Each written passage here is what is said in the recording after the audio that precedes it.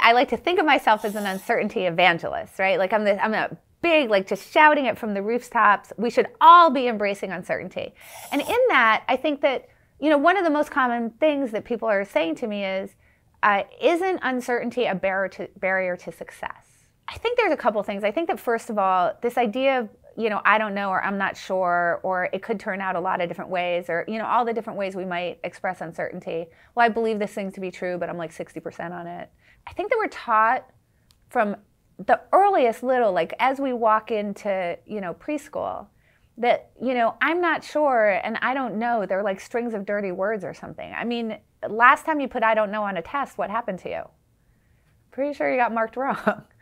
But the thing is that that's really a shame. Certainly, it's a much more accurate representation of any kind of prediction of the future, right? If I say to you, well, I think that we should implement this business strategy because here's how it's going to turn out. Well, I hope that you're not saying, I know for sure it's going to turn out that way, because that's just not an accurate representation of the world. Too many things can intervene. There's too much luck involved in the way that things turn out. Even if I know for sure what the mathematics are, right? Even if I've got a coin, I've examined it, I know it's a fair coin with a heads and a tails, so I know it's going to land heads or tails 50% of the time, right? I still don't know how it's going to turn out on the next flip. So if you ask me, if I flip this coin, what's it going to land? There's one sense in which I can tell you something with some certainty. I can say, well, if I've done my homework, I can say, well, 50% of the time it will land heads. And if you say to me, well, no, that's not what I want you to tell me. What's it going to land? My answer has to be, I don't know. Right? I mean, how could I? So A, it's just uncertainty is a more accurate representation of the world. And I'd like to argue that the more accurate your representation of the world, the better your decisions are and the better you're going to propel yourself to success. So that's number one. But we're taught that it's a bad thing. I think the other problem is that I think that we really confuse confidence with certainty. And there's a difference. One of the things that I used to say in poker when people would ask me about it, they'd say, don't you need to be like super confident to be a great poker player? And I'd say, well, it kind of depends on what you mean by confidence, right? There's one thing which would be, I would sort of view as hubris in the face of the game, is thinking that you know much more about the game than you actually do, because the game is incredibly complicated. The more that you learn about it, the more that you figure out that you don't know very much about the game.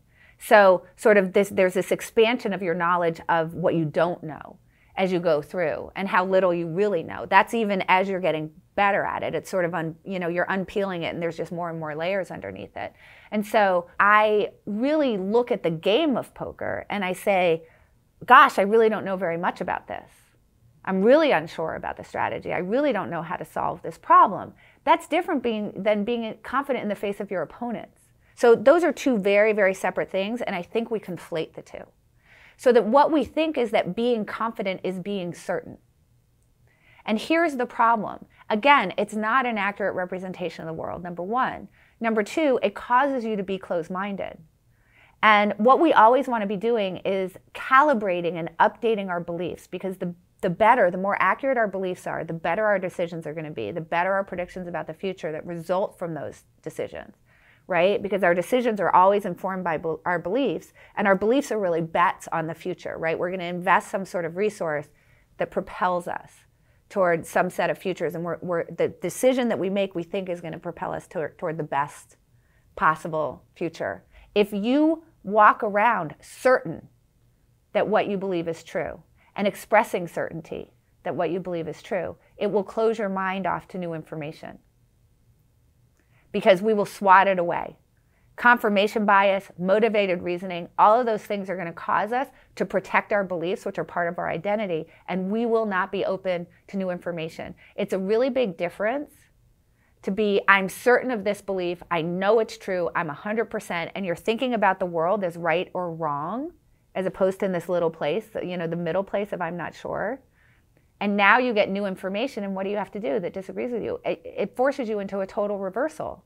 All of a sudden you have to say, I'm wrong. As opposed to, well, I believe this thing to be true, and I think I'm 60% on it, and now you give me new information. Well, it's a lot easier to be like, well, you know what, now I'm like 52. Or you told me this thing that helped, affirms what I thought, what I thought was a favorite, so now I'm like 67.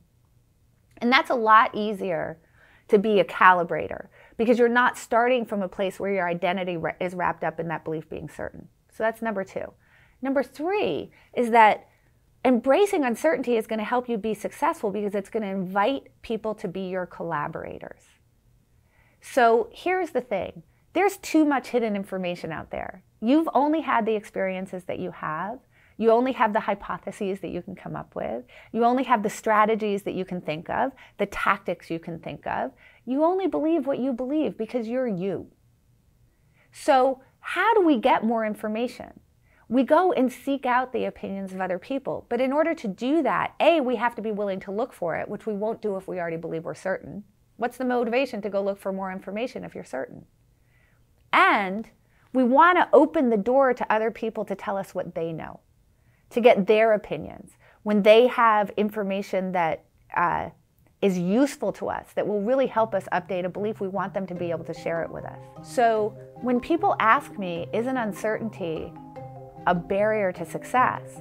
I just turn it on its head and I say, well, don't you think certainty is? Don't you think that's the barrier to success?